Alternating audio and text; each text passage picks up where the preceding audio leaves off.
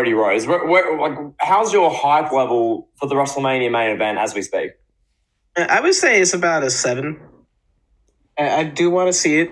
I am intrigued in seeing it. But I'm not gonna lie. After what happened at Elimination Chamber, like that felt like the WrestleMania main event.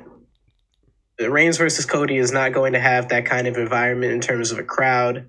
Not going to have that kind of false finishes. It might actually. We don't know. It might, but I don't think it will. I think Reigns versus Sammy. That was a match that a lot of people would expect to be maybe the biggest wrestling match of the year of 2023, just in terms of investment and drama and emotion. And I think Reigns versus Cody has a lot to live up to in terms of that match that took place at Elimination Chamber. I couldn't agree more. I'll go a bit further. My excitement level for Reigns and Cody right now is about a 4. WWE need to do a good job in the next month to make me get that excitement up towards 7, 8, that sort of thing. I've come to the acceptance that WWE, near enough no matter what they do, cannot get my excitement to literally the 10 or 11 out of 10 level it was for Reigns and Sami Zayn in Montreal. That was the most excited I've been for a wrestling match in over 5 years.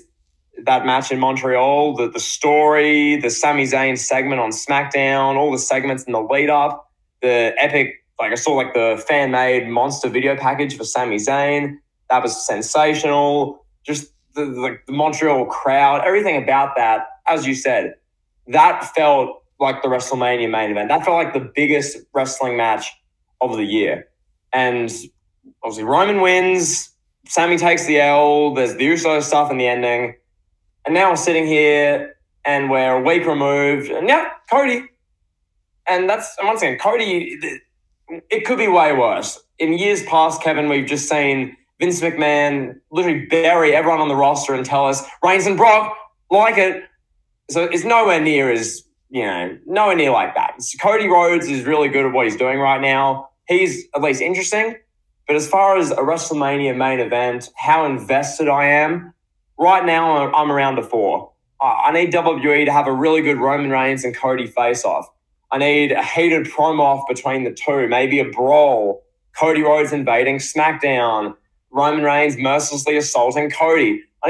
We need that sort of stuff to happen. Because Roman Reigns, Kevin, has appeared once on television since the Royal Rumble. He was there, the SmackDown after the Royal Rumble, and he's been nowhere to be found since.